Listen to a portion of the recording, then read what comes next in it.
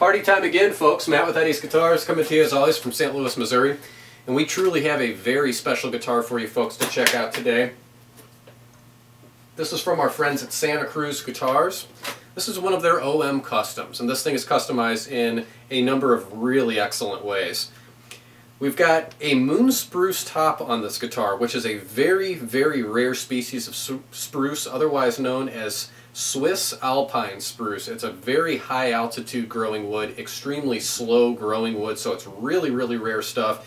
And I'll be honest with you, they're proud of it. It's not cheap, but it is tremendous sounding spruce. Very good stuff. We've got a great looking tobacco sunburst on top of that. Very colorful abalone rosette right around the sound hole here. Looks great. And the whole guitar, the body, the neck, and the headstock are all bound in a very nice flamey koa. Popping out, really works with all these colors really, really well. Back and sides of this guitar are a fantastic looking straight grain, very deep red Cocobolo with just enough sapwood right down the center, and in the middle there looks awesome.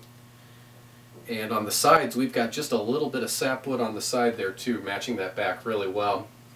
We've got an 1 3/4 nut width down here, so kind of a nice medium sized neck to this. We've got gold open gear Waverly keys, kind of tying the whole package together really elegantly. And then this guitar has the Adirondack bracing attached with hot hide glue underneath the top of this guitar. So this thing is really decked out, truly made for tone. So we ought to go take a listen to this one. It's going to be awesome.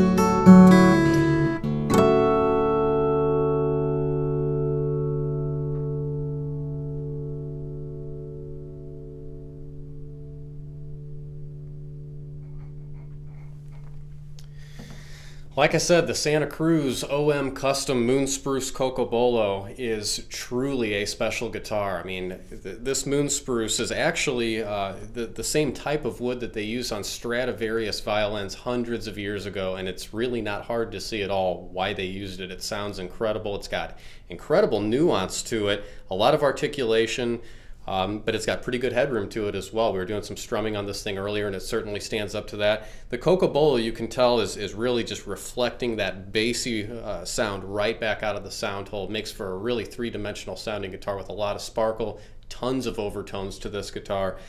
Truly a delight to play, and I haven't played that many brand new OMs that are nearly this good. This is a very, very great sounding guitar in person. Please check it out if you can in our store. I would love to show this thing to you.